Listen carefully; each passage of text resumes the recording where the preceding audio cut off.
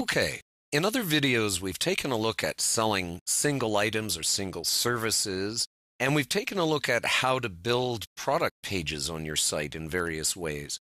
Now it's time to think about shopping carts. And first of all, basic shopping carts. Now, of course, we know there's three elements: the catalog, the cart, and the checkout. Those are the three parts of what we call shopping carts. What I mean by a basic shopping cart is literally the shopping cart. So just the cart, no catalog or checkout needed. What are the scenarios that you might want this under? Well, you might already have a catalog online, right? Could be large, could be hundreds of products, could be small, just 20 or so, something like that. But you have a catalog already there, okay? And you've built it in some format in WordPress. Doesn't matter at this point. You can add a shopping cart to it. Or let's say, for example, you have no catalog yet, but you know you're going to have very few products. So you don't mind building, 5, 10, 20 maybe. It's not worth it going to a full shopping cart at that point because you know you have a limited set of products. And that's it. So you could just build them. Now you need to add a shopping cart to it. And finally, you don't even need a catalog at all, for example. You've already got your services on there, or you know you're only ever going to have services. You just simply want a way for people to maybe add a few services together in a shopping cart. So those are a few scenarios, at least, where you might just want a basic shopping cart. That is, no catalog, no checkout functions, just the shopping cart. All right.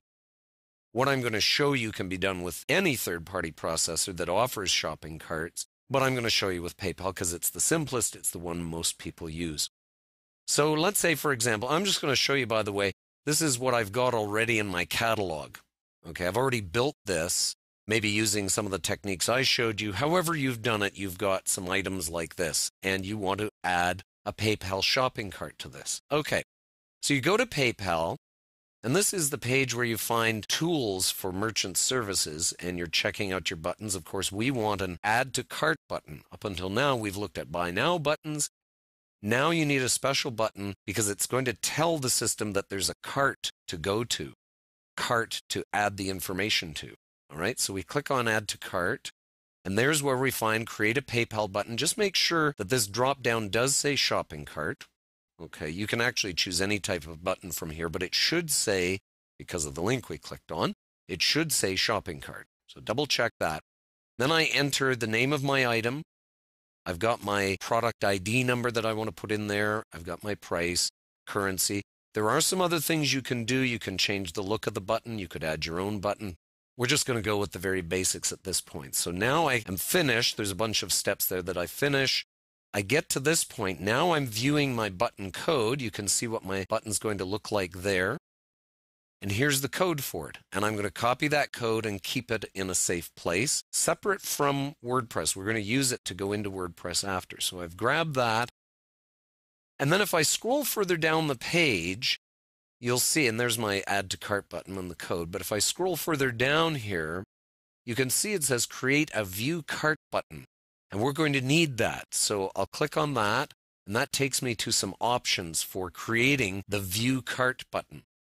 And in this case, it says use smaller button or use your own image. I'm actually going to use the smaller button. And here's what I get. There's a view of my smaller button. And there's my code. And I would highlight all of that. You just click Select Code, highlight it all, and then you've got it. And I'll show you on a text editor here. Okay, so there in my text editor, there's my button. This is my Add to Cart button for that one product only. Don't forget, you're going to have to create a separate button for each one. That's why it doesn't make a lot of sense. If you have a lot of products, this is not a great way to go. But if you've got, maybe up to 10 or 20 products, this isn't too bad. You can manage each of them through their own button, which you would manage in PayPal. Now, this one below it, a lot of code there, that is for your View Cart button. So how do we use these? Very, very straightforward. We just go back to here. Actually, let me go back for a second and let me grab the button. So this is our Add to Cart button. I'll go back over to here and I go to my Edit post for my Square Teak bowl. And I just simply put it right down here. I can put it anywhere I want, but I'll just put it below my price here. Put that in. By the way, to make sure there's no extra space above it, you remember from before, we take out the spaces here.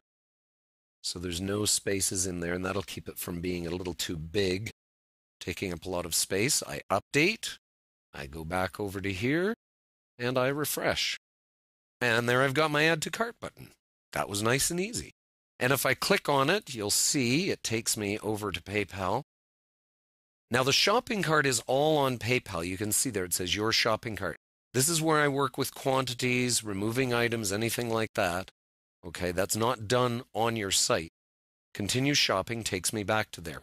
Now, of course, the problem is, how do I see my cart? Well, that's where our View Cart comes into play. Let's go back again to our text editor. All right, now I have to grab the entire one. Just make sure you've grabbed everything right to the end of form there, the closing bracket of form. Copy that. I go back to here now. Instead of in my post, where I want to go is into my sidebar, right, through my widgets. So I just go into here. I go through to widgets, and I find myself a text box. All I have to do is put in a text box. Because this doesn't have a sidebar, I'm actually going to put this in footer area 1. Hang on one second here. Let me close that. And I'll just put it into here. Just so it's in my footer, because these particular pages in this theme don't have a sidebar, and rather than worrying about that, let me just put it into there, paste it all in, okay? Remember, it's a button in itself, so I don't need to do anything else. I go back over to here, and I refresh, and now in my footer, I've got my View Cart button. Now, of course, typically you're going to want that on the sidebar. Just for the sake of this particular theme, it didn't have a sidebar on this page. But that's where you put your View Cart. And again, you click anytime from there, you click that, and you will get to your shopping cart. And again, you continue shopping. It just takes you back to where you were. And it's that simple to set up a shopping cart using PayPal, or as I say, any third-party processor that has a shopping cart. Not all of them do offer it. They may only have Buy Now buttons, but that's fine. You might want to choose a processor that's got a shopping cart. Now, there's a lot of work to this, and in particular, there's this work right here. Creating a button, maintaining it. Let's say you want to change the price or you want to put it on special. You've got to go back to PayPal and work with that individual button. And that can get a little bit awkward, perhaps, if you've got a lot of products, perhaps, or you're changing things quite frequently. So that's something to keep in mind. And that's something that can be solved by our next step, which is to find plugins that will handle some of this process for you. Create a shopping cart in PayPal, but do it in such a way that you can manage it more easily directly from your WordPress installation. And that's what we're going to be taking a look at in the next few videos.